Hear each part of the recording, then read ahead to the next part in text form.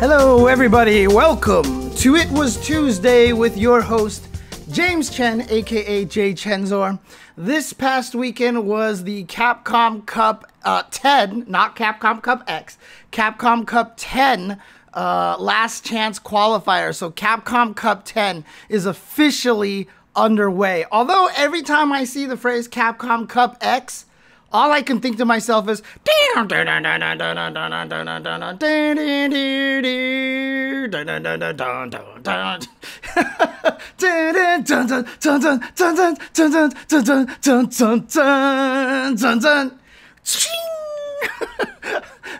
oh man, but the last chance qualifier this past weekend, and as expected, it was a bloodbath and was basically, in my opinion, the second hardest tournament ever to win for Street Fighter 6. Obviously, EVO being the hardest with 7,000 entrants.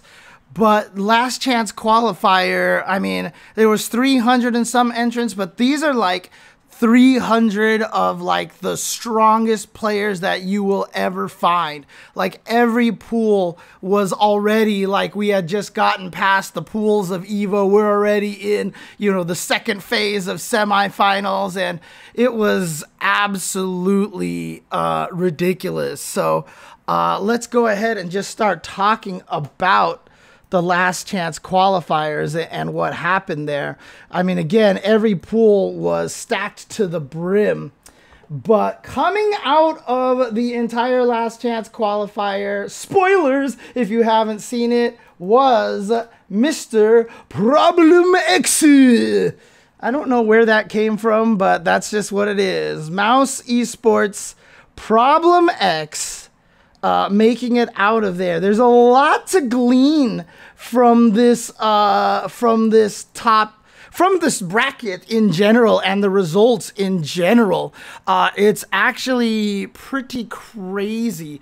I mean, few things, like let's talk about some of the big things that stand out here, okay?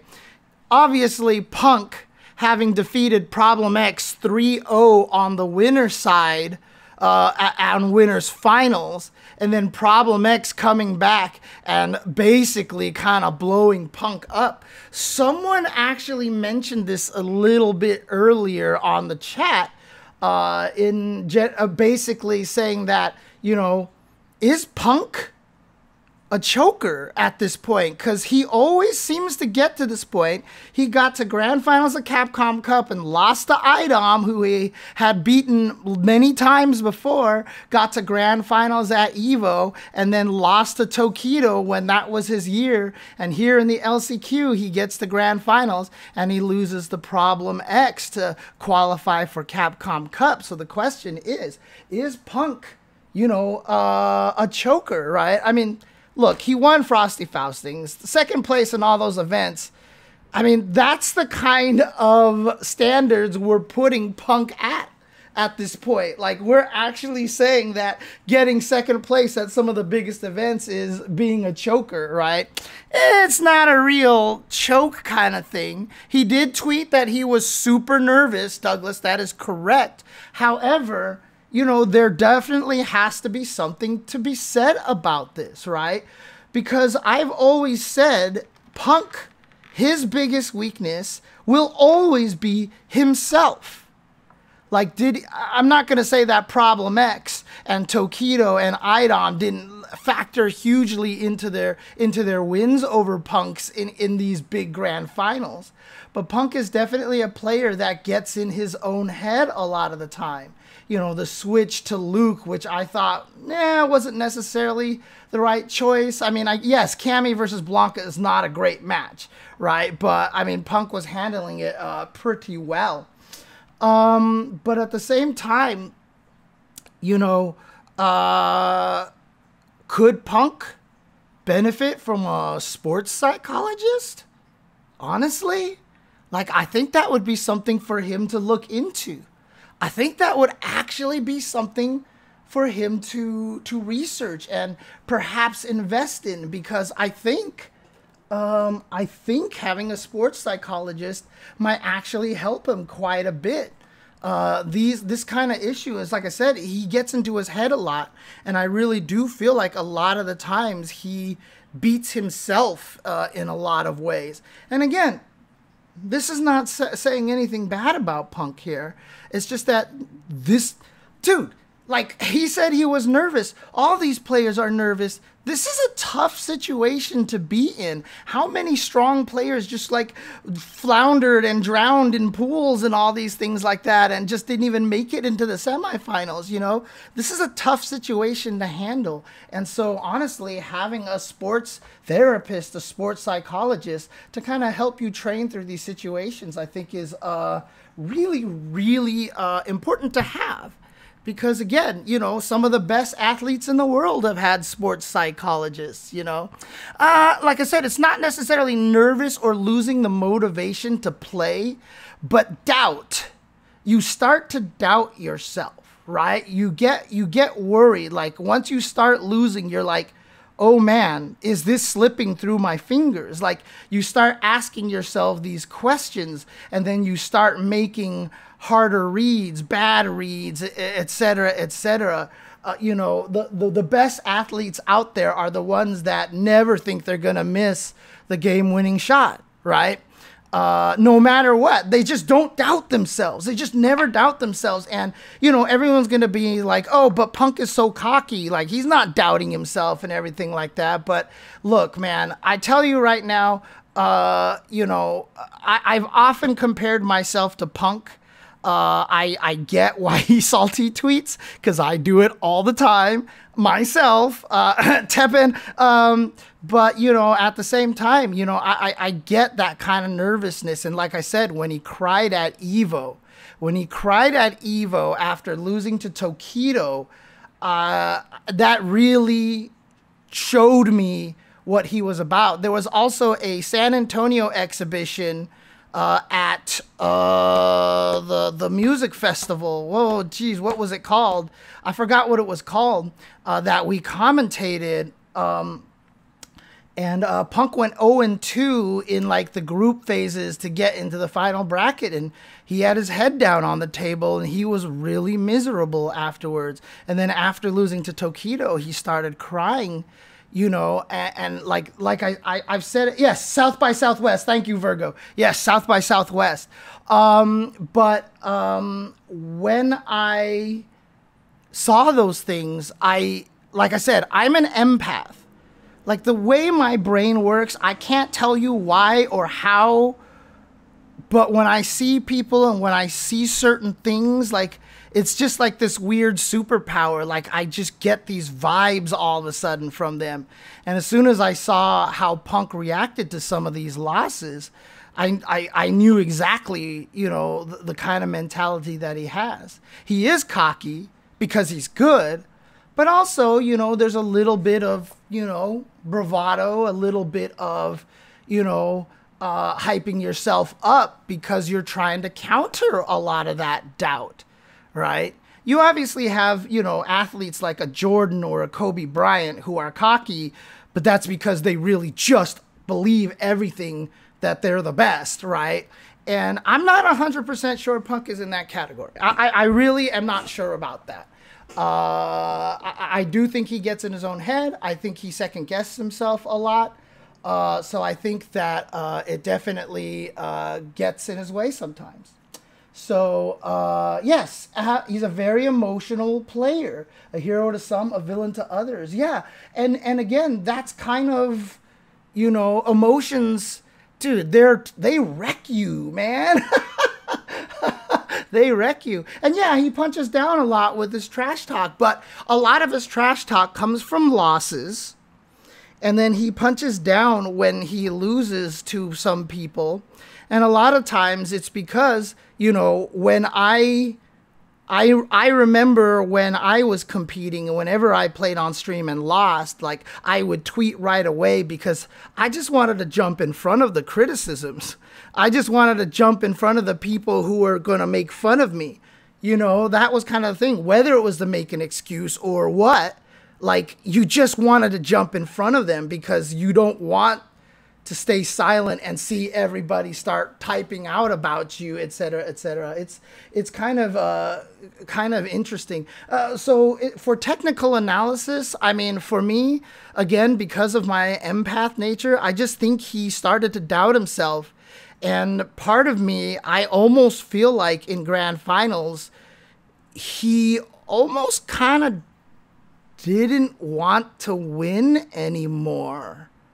I don't know how to explain that. Like, he clearly wanted to win, but at the same time, there was almost kind of like, I feel like there was a piece that came over him that told him, if I lose or if I win, I'm cool. And that usually is not a good way to go into a grand finals, basically. But I think that there was some weird, almost kind of calm peace to him, that he was like, if I lose, cool. And in fact, after he lost, if you saw, his tweet was absolutely one of the most, mature, friendly tweets that he ever wrote, after a loss. And that's because part of me thinks that he was kind of already prepared for it in a weird way. And again, obviously, I'm putting words into Punk's head. It's not fair to Punk. I should probably just get him on here and interview him. So Punk, if you ever run into this, like, obviously I'm not trying to say I know you or I figured you out or anything like that. This is just my impressions. It's my interpretations of the kind of situation. And I do feel like sometimes that can hurt you, Again, as a very emotional person, I recognize the things that I have done in tournaments, and I see a lot of players do these things as well. A lot of times you're just like, oh, okay, they made this mistake. But like for me in my brain, I'm like, oh God, he's mentally fatigued. I mean, one of my favorite commentary moments that I ever did was the year Problem X won Evo at Texas Showdown. Problem X went up against Knuckle-Doo. He was coming from the losers bracket, and he played Bison versus Knuckle-Doo in Street Fighter V. And he won, like, no, it wasn't grand finals, but he went up 2-0. And it was such a slobber knocker. Like, Bison versus Guile is not as bad in 5, but like, he was working really hard. And then in game 3, Problem X did something that was just like Hail Mary kind of thing. And on commentary, I was like, oh, I think this is dangerous. Knuckle-Doo could make a comeback here because I think Problem X is mentally fatigued. And I don't think Knuckle-Doo is. And sure enough, Problem X just proceeded to throw away 3 games in a row, and he ended up losing to Knuckle-Doo. And again, it was like, as soon as that moment happened, I was like, oh. Like, for some reason, as soon as that one moment happened, I was like, okay, this might just turn around completely.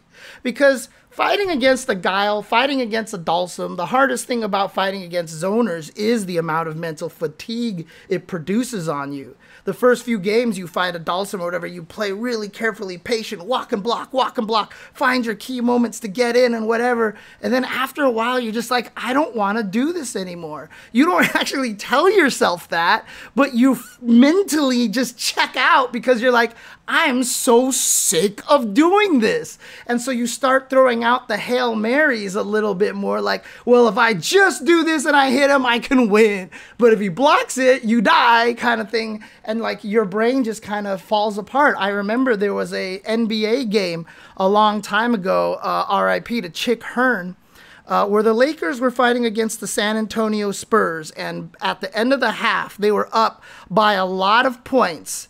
And it just seemed like it was going to be a garbage time game. And Vladi Divac got the basketball, and he tried to do a fancy dunk, which Vladi is not known for. He's not athletic. He misses the dunk right before halftime. And Chick Hearn on commentary was like, why would you do that? Just lay it in. No, you're going to lose the game now. He was like, guaranteed you guys are losing. Like, that may have cost you the entire game. You tried to showboat on them, and now you might lose the game. And then they lost the game. And I remember watching that, and I was just like, wow. And they were up by like 20 some odd points, and Chick was just like, he just knew. He felt it. There was just like a shift in the wind all of a sudden, and something was different. He was like, no, you may have just lost the game. And sure enough, we ended up losing that game. And, you know, a lot of the times I feel that with some players. And that's why when I saw Punk playing in the grand finals, I didn't feel like I said, like, I didn't feel like he wanted to win. The reason why I worded that way is because I didn't feel the same kind of like that angry Punk. You can feel the angry Punk in his gameplay. And in grand finals, I did not feel the angry Punk. In winners finals, I felt it. I felt a little bit of that angry Punk, but in grand finals, I did not feel it. You know, you can always tell when Punk starts to kind of lose it when he starts doing more OD wake-ups as well. And he definitely got a few of those blocked. And he couldn't read Problem X OD wake-up either. So I just didn't feel quite the same. Like, it just didn't feel the same for me. And I know that's not a technical answer. That is definitely a vague emotional answer. But that's basically how I feel. So, well, Lord Skullhell, the best thing about him posting that Daigo video afterwards, someone's like, wow, you work fast, still on the content grind. Punk's response to that was, last chance qualifier, don't pay the bills. And he's absolutely right. There was no money involved in the last chance qualifier, so he had every right to try to post some content that he got from that event. So Punk is not washed, not even remotely washed. In fact, Punk has very much the chance to get even stronger. Right now, like I said, Punk's biggest weakness is his own mentality, and he's still super young. The older Punk gets, I feel like the better he's going to get, because I think things are going to change. The way he perceives things are going to change. And, like I said, I think it would actually help to get a sports psychiatrist. I really do. I really do. So, you know, I think that would be something for him to look into. Or maybe even FlyQuest can go and help him find a sports psychologist or something like that. Because I think that would help him a lot. And again, like I say all this stuff as a fan of Punk. People who watch this stream know how much I praise Punk and how much I believe in him and how much I root for him. You know, I know people think I may be a little too kind on some of the trash talk and the bad stuff that he does. But like I said, he's young. It's not an excuse, but I get it. I get it. And like I said, I feel like it's less malicious, more defensive than anything.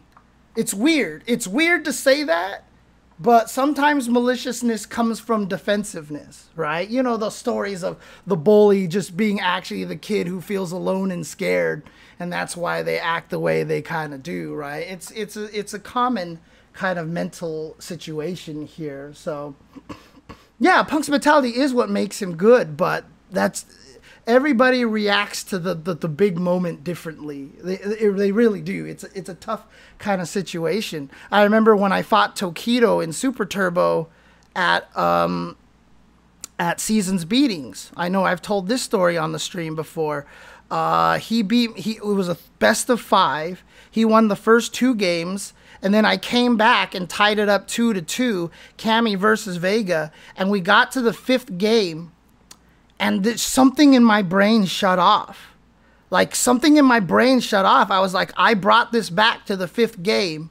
Do I really want to beat Tokido? Like, should I?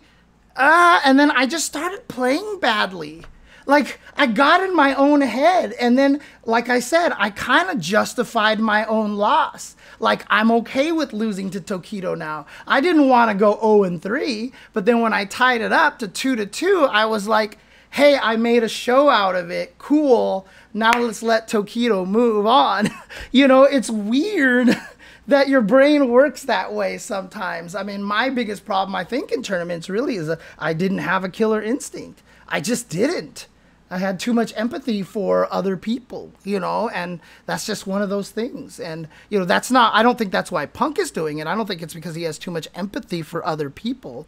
But like I said, there's all sorts of reasons that are going on in people's heads, you know, for why these kind of things happen. So, you know, it's an interesting thing. But I mean, like, when I do feel like I have something to prove, when I played in the San Antonio Super Turbo event, everybody was super surprised that I made it out of my pools and beat a lot of people and busted out of Ken out of nowhere. And everybody was like, what the hell? And then when I went to fight Kate offline in Spain, nobody was expecting me to get to top 8. And sure enough, I got like 5th place at that tournament and beat a Honda with my Cammy at one point. And everybody was like, oh my God, like, James is real in this game? Because, like, I had this, like, drive. Like, I don't know. I felt like I had something to prove in those events. And it just changes the way you play. It's very, very interesting. It's such a weird...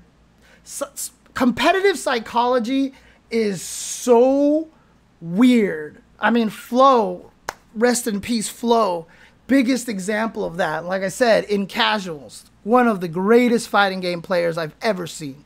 Ever seen. He would go toe-to-toe with Justin every single time.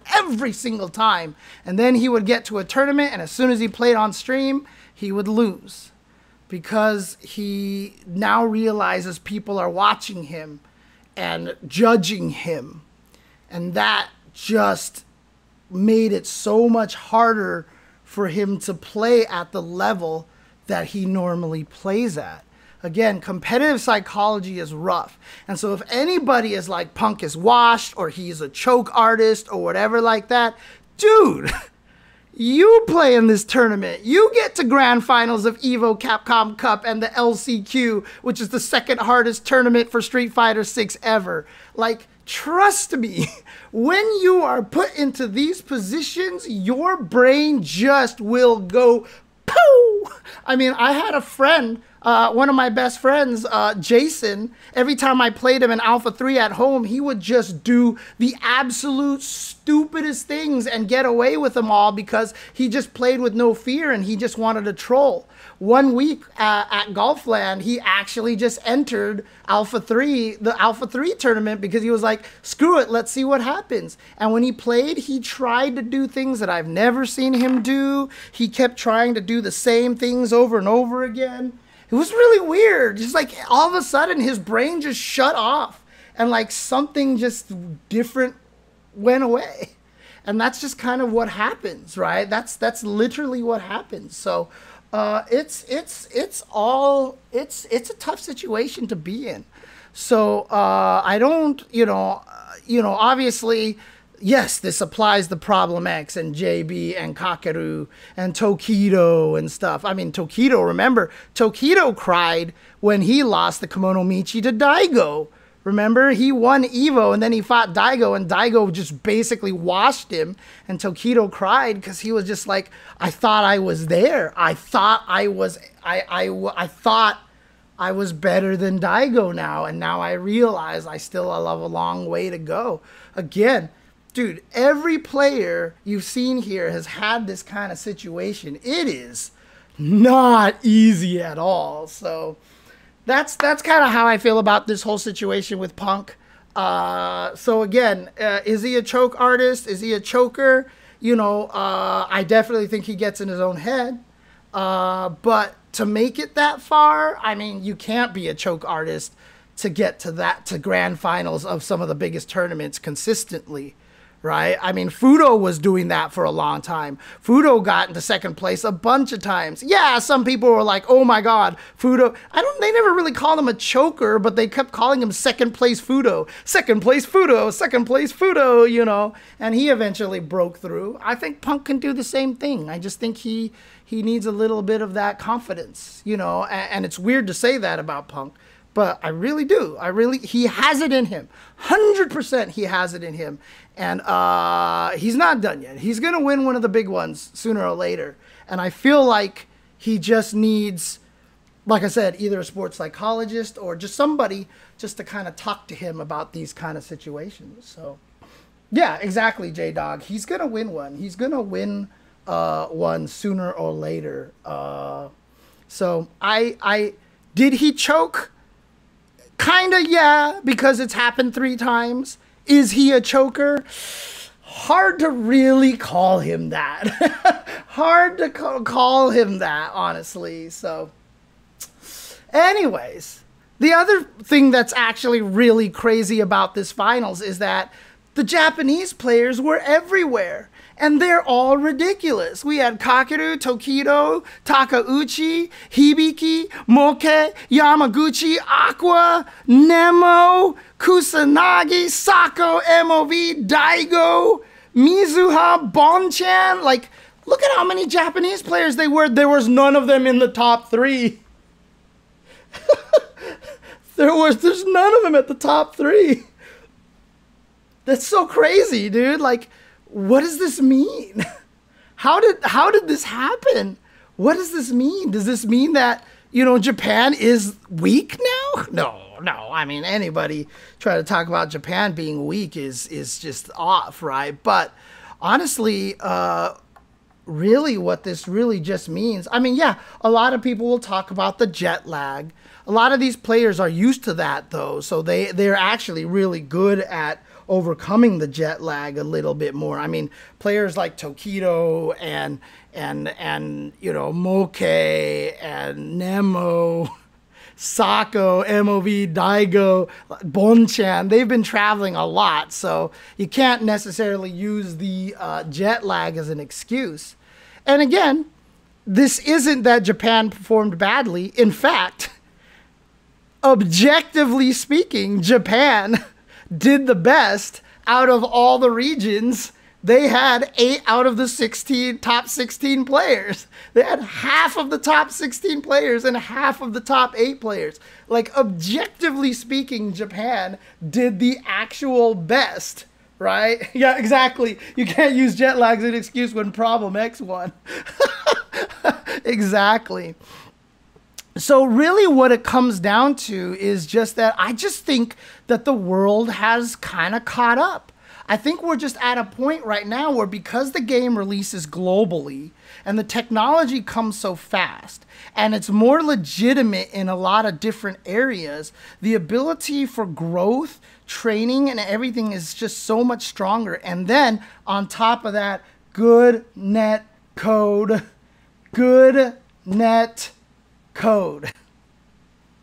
I can't even tell you how much good netcode has changed everything. You could see it in Guilty Gear Strive.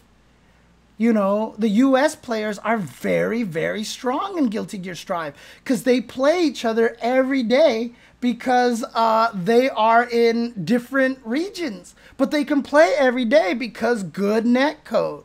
A lot of the East Coast, West Coast players can play each other. One of the biggest weaknesses of the U.S. has always been that the best of the West and the best of the Midwest and the best of the East could never play against each other and could never train.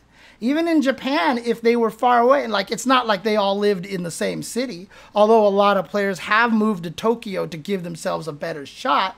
But even still, it was a train ride away, right? It was literally a train ride away just to get to where you needed to go to practice people if you wanted to do that. And even then, their internet infrastructure was so good that even when we had shitty delay-based netcode, their online matches were still better and a lot more playable than anything we experienced here in the United States. So it's good netcode has changed a lot. The fact that these players can play each other all the time, the fact that Punk and NuckleDu, are playing each other almost every week in grand finals all the time, etc., really elevates the skill level of all the players. And so I really feel like right now, if we ran this LCQ legitimately 20 times, like we would have a different top 8, like I think all 20 times.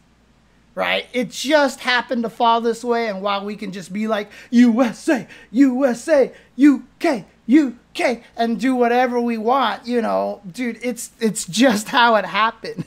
It's just how it happened. I just feel like the best in the world can come from anywhere at this point. So I really don't think that there's really anything to be gleaned from this. Like, is the Japanese not as strong? Whatever, dude. Like, come on. Come on. Clearly the Japanese are still super strong. Clearly. There's no question that they're all still super strong. So, yeah, that any talk of Japan or other regions being better than Japan, it's like, is Japan weak now? No. They're not weak. In fact, I still have this weird feeling Kawano's going to win Capcom Cup. I don't know why. Like, just something in my brain just feels like Kawano has a good chance. But we'll get to there in just a little bit. The other main storyline that I'd like to talk about for this LCQ also is just the character variety. Right? I mean, obviously, we see in Capcom Cup a lot of Lukes. We see a lot of Kens. Not as many JPs, and that's why they all showed up here. So there were so many JPs at this tournament. Holy crap. But that's also because JP is very popular in Asia. JP is very, very popular in Asia. And that's where I think the strongest JPs all lie. And so when they all came out here, I feel like they just had the ability to really dominate everybody. I mean, JP was easily by far the most represented character here. And yet in top 8, there was only one JP, right? It was only, there was 2, right? It was Kakeru. No, it was just one, just Kakeru. That was it. And in fact, the only character that there were 2 of was Rashid. It was Rashid. So, yeah, I mean, clearly Rashid is super, super strong, right? This top 8 was really varied. I mean, who did we have? We had a BLANKA, we had a Cammy, a Rashid, a JP, a Ken, a Rashid, a Lily, and a DJ, right? And then we come down here, we got a Chun-Li, a DJ, a JP, a JP, a JP, a JP, a Manon, a Luke.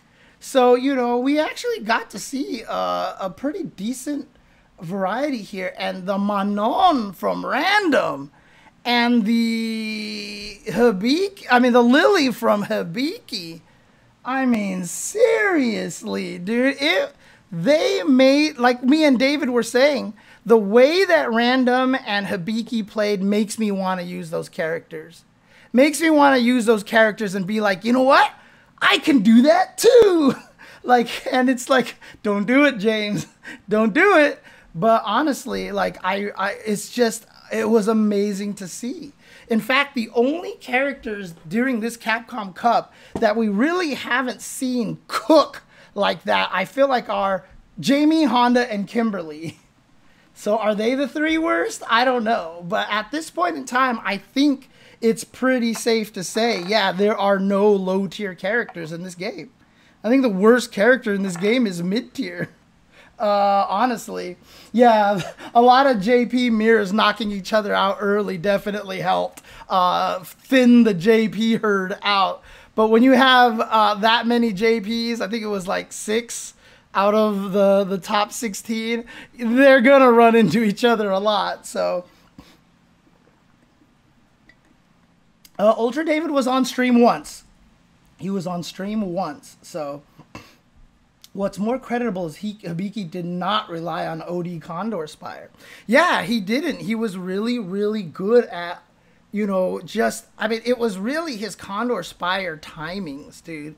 He just kept hitting people, and that crouch, fierce, holy crap. So like I said, every time he threw out that crouching heavy punch, I wanted to hear a cash register noise, because that move was money for him, man. Oh, man. Dude, Condor Spire, I mean, Jammers even mentioned it on commentary. He's like, me and James have been talking about this, but OD Condor Spire is like one of the most ignorant moves in the game, because it is. OD Condor Spire is, in fact, broken, right? It's just that so much of Lily outside of that is not great. And OD Condor Spire has the or I should say OD Wind Spire has the weakness that it is drive reversal bait, right? He spends 2 meters, you spend 2 meters. So it's kind of like a trade-off in that situation. But again, Hibiki didn't rely on OD Wind Spire. He did a lot of regular Wind Spires. And then when he does a lot of the Wind Spires, it's still +1. It's still in a situation. And now if you drive reversal it, you're -2 on the drive gauge because he didn't spend any. And so that's actually not necessarily beneficial for you. That means Lily can just Wind Spire at you all day. And if you keep drive reversaling it, now she just burns you out and you're in a crappy situation. So, and that's why I've said that's why I said Moba Mouse, who says, that's why I hate Lily as a character, because she feels so forced into one move being cheap AF 99% of the time. And that's why I have said that if I balance Lily, I would nerf OD Condor Spire. I would nerf OD Wind Spire. And that sounds really weird, but I would do that so they could buff other things and flesh her out as a character and make her actually just stronger. Sim is the same problem. Just jump back and teleport all the time. I mean, God, that's irritating to deal with. Holy crap. But, I mean, it is... I don't think that that's the only thing Dalsum can do. I think Dalsum has a lot of really powerful tools beyond just that. So... But yeah, and then Randumb, man, you know, because the thing is, when we all play Manon, a lot of the times when we play Manon, all we do is get angry at what she doesn't have, right? When you play Manon, you're like, God, I don't have crouching medium kick into drive cancel. I don't have this. I don't have a good drive. My drive rush is ass, etc., etc. And so we're so caught up in what she doesn't have, it's hard for us to realize what she does have. Randumb was so good at using the range of Manon. Like, it doesn't look like it animation-wise. But, you know, Jury crouching medium kick, Ken crouching medium kick, Cammy crouching medium kick, Kimberly standing medium kick. All the buttons that a lot of people, when they fight against them, they think they're ignorant in range. They're just like, why is this move so good? Why does this move have so much range? Stupid move. Actually, they all kind of have the same range. The difference is like pixels between them. So they don't actually have that much more range than each other. And then Manon's crouching medium kick reaches farther than all of those buttons. Manon's crouching medium kick actually is one of the farthest crouching medium kicks in the game. And it just doesn't look like it because she's tall, and the pose that she makes really obfuscates how far the range is. Her crouching strong has one of the best crouching ranges for a normal in the game for a crouching strong. And so when you watch Randumb play, a lot of the times he would go in, but instead of trying to get you to grapple or mix you up like we want to do with grapplers, he would always get in and then walk backwards and then throw out a button. Everybody would try to poke her, they would miss, and he would whiff punish them because he's using the panic against grapplers for people to hit buttons to always walk back and whiff punish. That's where a lot of Randumb's power came from. He would get in, walk backwards, see a whiff, and then strong, and do all these other crazy things like that. So again, you know, he, instead of worrying about what Manon didn't have, focused on what Manon did have, which is better range than everyone else and the command grab threat. And that's how he was able to really, really blow up a lot of people. So again, shout outs to Randumb and Hibiki. Really sad they had to face each other at the top of top 16, but honestly, they were clearly the MVPs of the tournament. Yeah. Alex Vi versus Bonchan, the infamous, oh my was so perfect. Yeah, yeah, that one. Oh man. But it was so great to see. And again, you would think that Luke's would just dominate this, but there was basically only one Luke in the top 8. Wasn't there one Luke? I know Punk used Luke. No, there was no Lukes in top 8. There were no Lukes in top 8. Jesus. Okay, never mind. Never mind. It took all the way to Noah. Noah was the highest placing Luke. Noah was the highest placing Luke, tied for 13th place, dude. Tied for 9th place, I should say. Tied for 9th place. Oh no, I'm sorry, tied for 13th place. Noah was the highest one, tied for 9th place, 13th place. So again, it's crazy out there. Lempira says, Manon's stand HP on block is an auto spacing trap if you don't input anything. Yeah, exactly. So that's the way it works. What do you mean by funny seeing Idom find that out on stream? He just when the game came out, he figured that out and was like, whoa. Vog Twitch says, do you think there will be little changes in Season 2 because the game is so balanced? I think there will be tweaks to some of the system mechanics that a lot of people do not like. Like, I'm sure Drive Rush, something will happen there. I've been talking about perfect parries on social media because I just don't know if there is a good way to change perfect parries. Perfect parries are kind of tuned in such a specific way that I don't know if you could do anything to them right now that wouldn't make them either broken or useless. Like, it's so hard to balance that kind of a mechanic. I think that's kind of scary, honestly. So I don't know what they're going to do to perfect parry. I mean, Daigo just put out a video saying you can't nerf perfect parry. If you nerf perfect parry, then all of a sudden you have to rebalance Honda, you have to rebalance Luke, etc., because it becomes that much harder to fight those characters. You have to parry the Sandblast. In fact, when I played Ken in Battle Hub seriously for the first time, and I fought a Dalsum player who pretty much blew me up. I mean, it was first day, obviously, but the only way that I could win games off of him was perfect parrying his limbs. Like, that was the only way that I could win with Ken against his Dalsum, is that I could perfect parry his limbs, sweep him, and get in on him, and that was the best I could do. Without perfect parry, some characters, I mean, the reason why some characters are as strong as they are, the reason why Dalsum can, do all these crazy things like jump and air fireball and teleport and fly around is because perfect parries are there, right? Perfect parries hurt the character so much that you can't, weaken some of the most annoying factors about them, but then that makes them scrub killers, which is weird. It's such a weird situation. So, Drive Rush needs to be less abusable by certain characters, and I don't know if I agree with that, Psycho Damo. I like the fact that Jury and DJ are unique in that their Drive Rushes are just absolute pain in the asses, while as other characters' Drive Rushes aren't as strong. My whole thing is I just want to see it so that the Drive Rush from everybody has a bigger hurt box. And I had always had the idea that if you hit someone out of the Drive Rush, they tumble forward with the same real timing so that if you check them, you get a combo on them. Just like if you get hit by the Drive Rush, they get a combo on you. I think that's a little fair. That's kind of thing, but I don't want to change how powerful DJ or Jury's Drive Rushes are.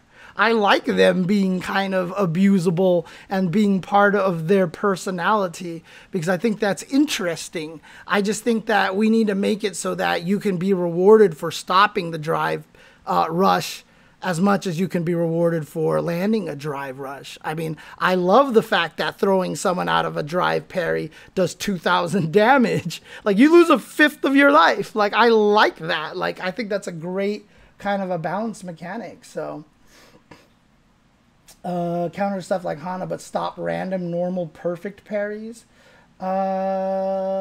Which way? So they shouldn't be perfect carrying random normals, only specials having to choose between. So wait, what's the suggestion, Mobile Mouse, exactly? My suggestion on social media, in case you didn't know, was that I want it to be like Ryu's V-Trigger 2 when it's successful from Street Fighter V, in that if you ever land a perfect parry, you suck them in, and it turns into a canned animation where you punch them and do about 1,000 to 1,200 damage, and then it just pushes them back a little bit, and then you keep fighting, and the enemy is at -3. So basically, you get a perfect parry. It's now your turn because you're +3 in that situation, and so they have to respect your buttons. But that way you don't get the side switches and you don't get the combos into level 3. So that way perfect parries are used exactly the same way they are currently. They're still just as safe as they were before. It's just all you're changing is the reward you get from it. Now, a lot of people said that that's a terrible idea. And again, that's absolutely valid because, like, I'm just spitballing here. Like, that's how my idea for balancing a lot of times is very rarely change how it works, but change the result of what it does. You know, I want it to still be strong. I want it to still be good. I still want it to be as safe, but the reward you get from it changes. That's kind of how I like to balance things. So, oh, dude, catching people out of a drive rush with an SPD is one of the greatest feelings ever, dude. Make drive rush take Blanka Ball World Warrior counter hit damage. Well, like I said, if their hurt box extended and they stumbled forward on hit, that's exactly what it would be. That's exactly what it would be, is they're technically taking more damage, but that just means that you have to do the damage yourself manually. Anyways, we'll talk about balance ideas for Street Fighter 6 after Capcom Cup, because I think that's when it's going to become particularly relevant. But I really do think the LCQ, because the LCQ is so strong, and because this is like literally the best of the best going out against each other in traditional brackets, I think this is a really, really good indication of the character balance.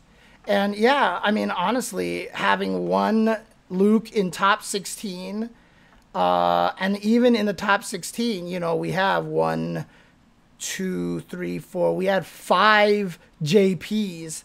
Clearly, I mean, look, I don't think JP is the best, but this is definitely argument that, yeah, JP's kind of good. Kind of good. And yeah, that setup that I was like, why didn't Daigo just drive parry the thing? I honestly did not know that was a gapless sequence.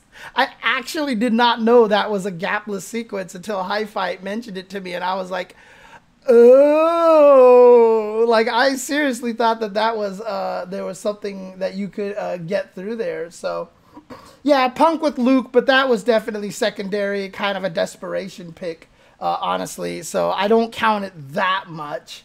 Cup starts tomorrow and goes all the way through Sunday. Group stages Wednesday, Thursday, Friday. Saturday is the Street Fighter League finals. Sunday will be top 16 all the way through championships to the grand champion. So it'll be 5 more days. Yeah, just like Psycho Damo says, Thursday to Saturday, Sunday.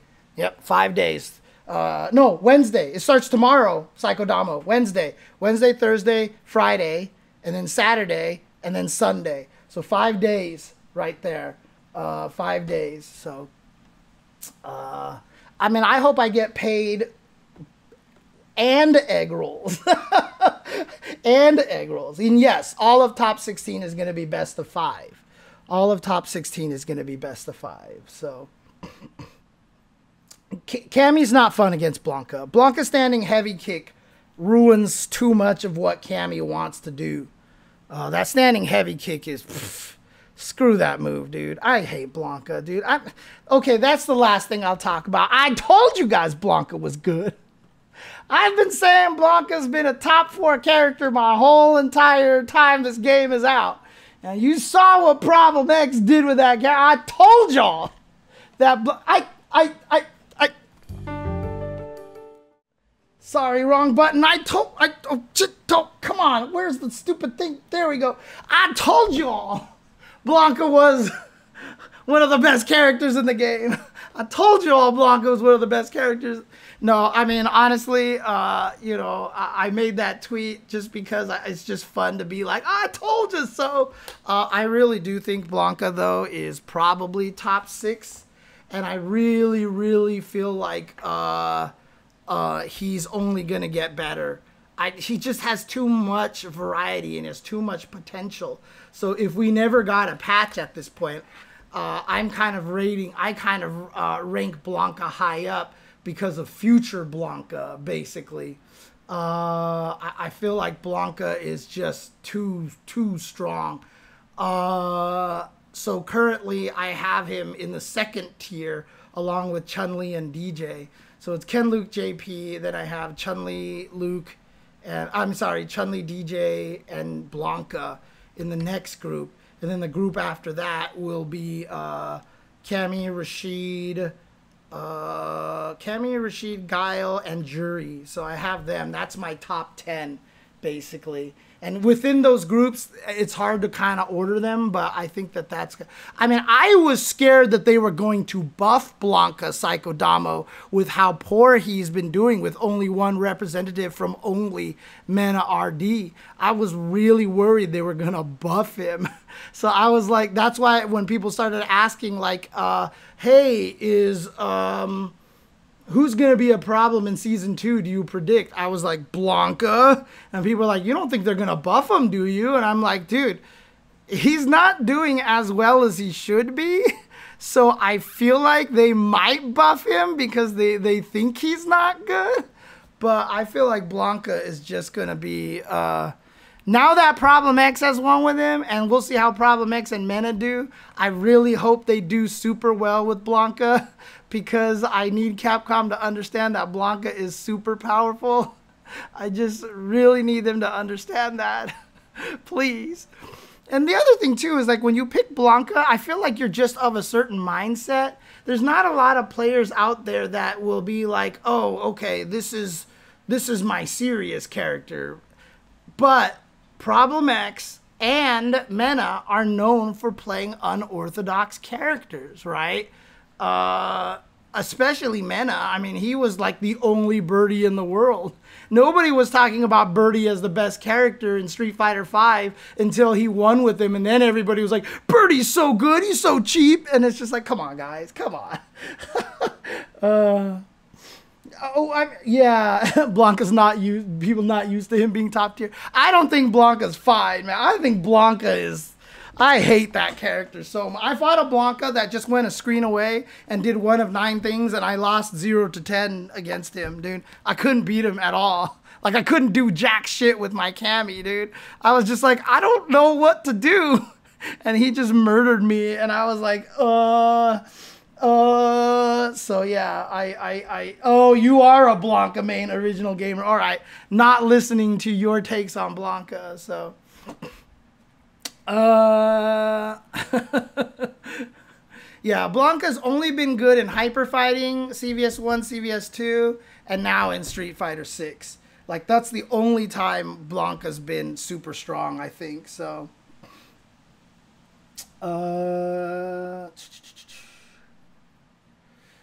Oh, yeah, that's the thing. That was one of the things that I said on commentary. I was like, all you people who were all thinking, like, wait till Street Fighter 6 comes out, then you'll be... No, dude. Fighting game players, when they're good, they know what they're looking for to win. They know what to find to win. And that's the thing. The best fighting game players out there are the best fighting game players out there because they're the best at learning. They have learned how to learn the best.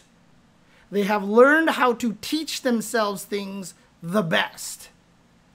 And that's going to be what makes them good at just about any fighting game. That is why when I try to teach fighting games, I'm telling you it's okay to make the wrong choices or to make the mistakes. When I tell you to choose pet moves, I don't tell you which moves to use for the characters. I'm making you make that decision so that you can find out you may have picked the wrong move and want to switch to another move that might actually do better than, you know, what you originally thought, etc., etc.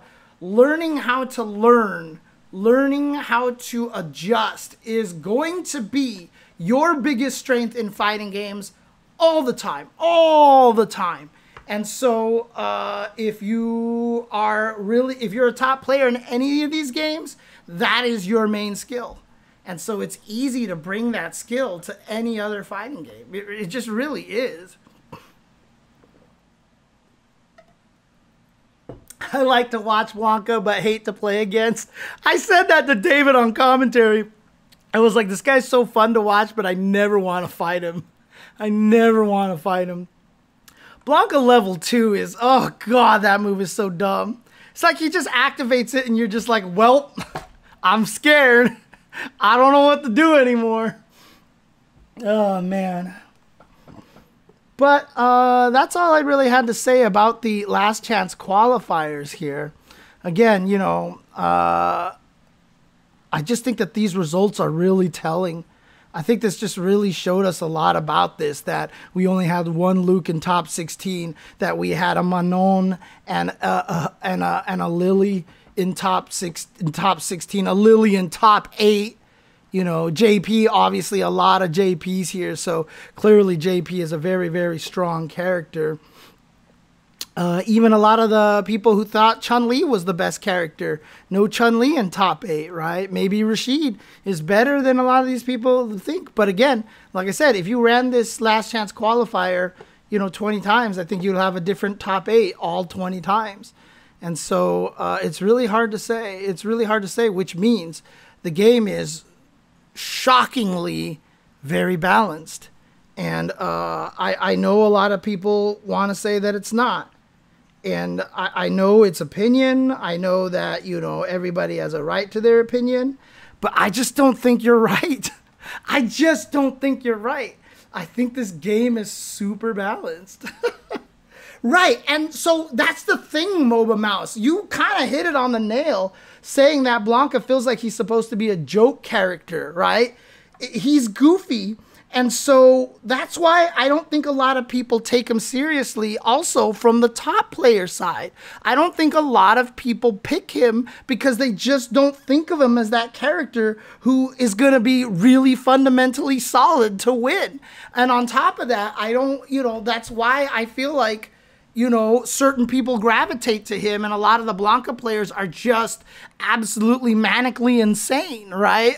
It's just because he feels like he's supposed to be a trolly joke character, you know? That was just kind of how it was.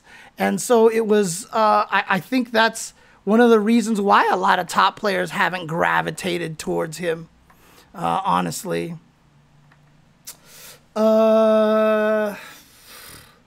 Dude, BLANKA's level 2 is so ridiculous, dude. It's so ridiculous. In any case, that's the last chance qualifier. Let's talk about these groups, shall we?